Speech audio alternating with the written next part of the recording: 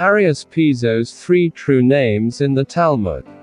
The Talmudic writers knew that most of the evidence about what the Pisos had done were in fact already given in the Roman works of the perpetrators themselves, in the form of jokes, allusions, and boasts.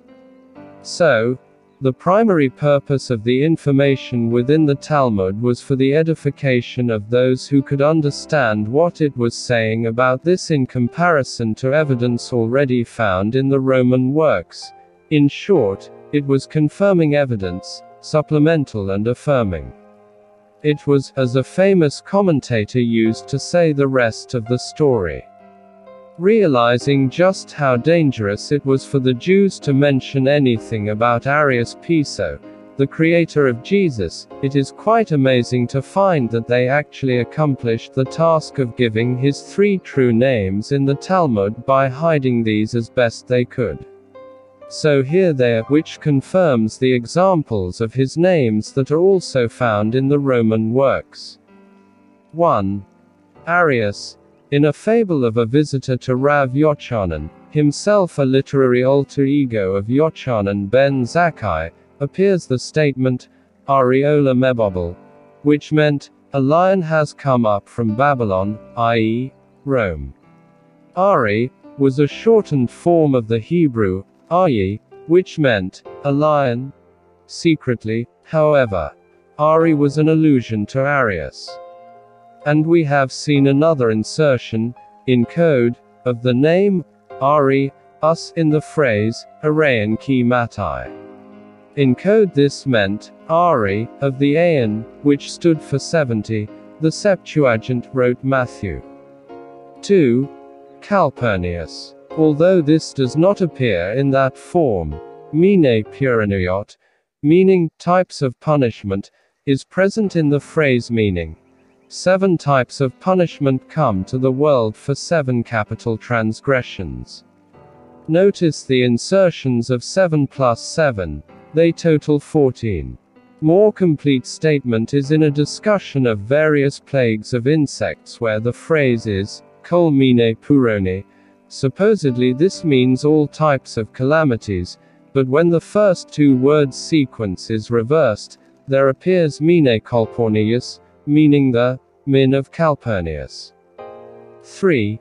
Piso. Often this name is referred to secretly, by the switching of letters. We have located only one place where the name was openly slipped in, but supposedly pertaining to an earlier period and in another altogether different context. The story relates that Pishon ha-Gamal, Pishon the camel driver, was using the property of his unnamed minor wife. She refused, challenged his conduct during his absence. The court, which subjected him to 2 penalties, was placed in the time of the school of Shami, and of Hillel. This was about the year 1 CE. By placing the fable in this period, it could later be argued that this Pishon could not possibly be someone living 37 to 118 CE, years later. Yet to Hebrew scholars within a circle knowledge, the term camel driver clearly would show whose name the writers had used in this story. If you are not already familiar with this subject in enough detail to understand what is being stated here, you will need to get a copy of The True Authorship of the New Testament, by Abelard Reuchlin. It may be obtained via Amazon.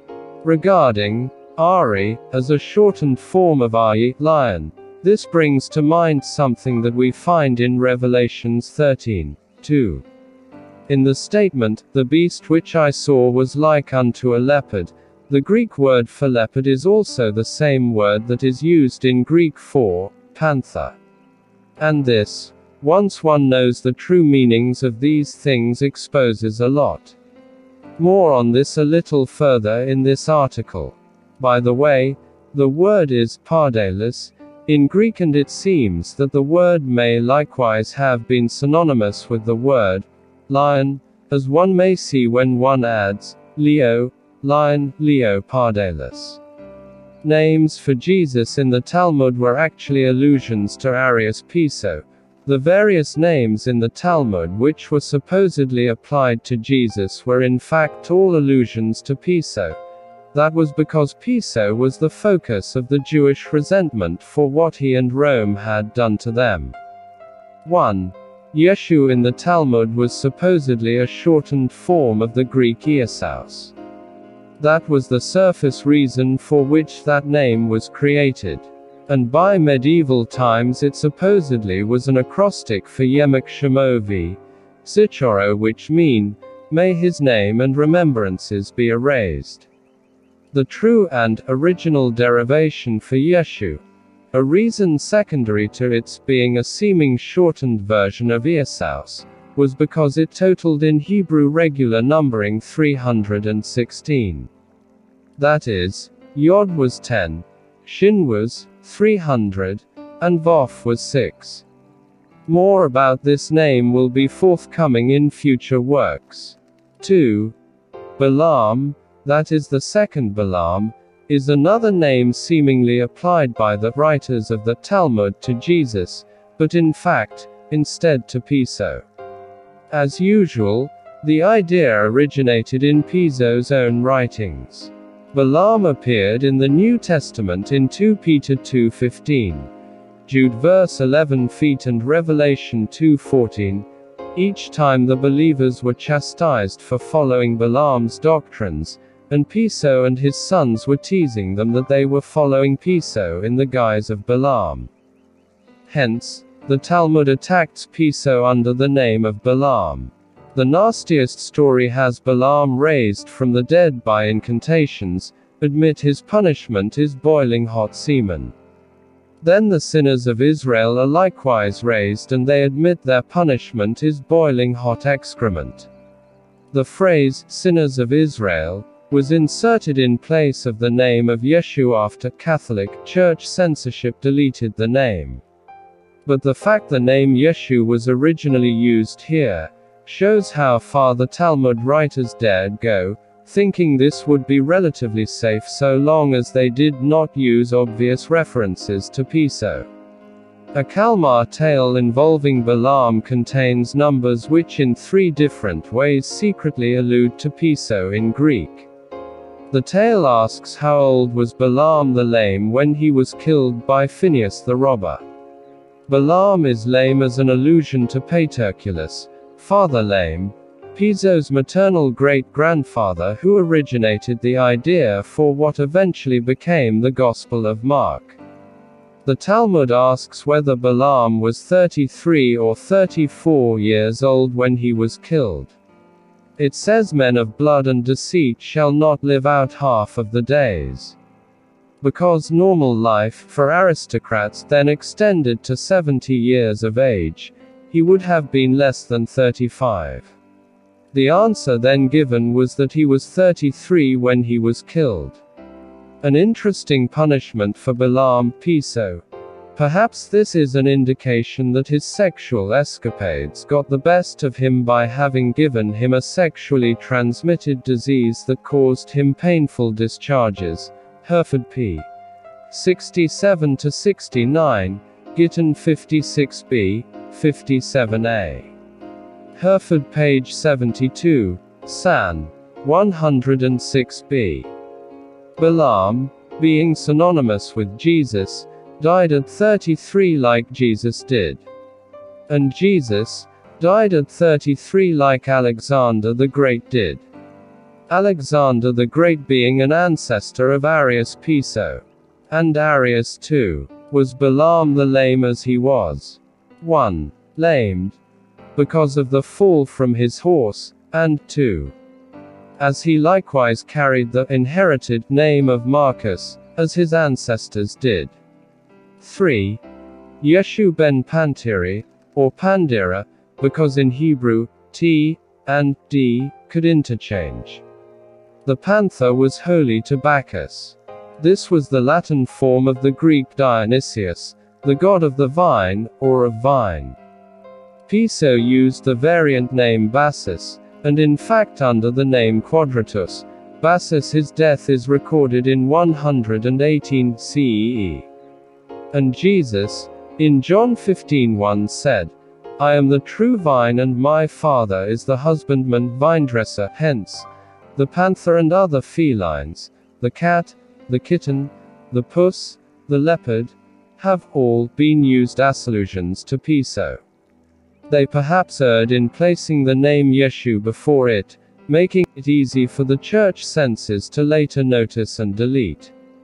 There will be more information about this made available at a later date and/or in other places. See information about Ben Pantera, as meaning, son of mother, i.e., he, Arrius, had the same name, except in the masculine form, as his mother, Arria. And so by calling or alluding to Jesus as Ben Pantera, the Jews could point to his name or confirm it as Arrius by the use of this particular method without risking the death of thousands of Jews by the royals who happened to be descendants of Arrius Piso and his close relatives. 4. Ben Satarda. This is the most difficult of the Talmudic names of Jesus, really of Piso, to decipher.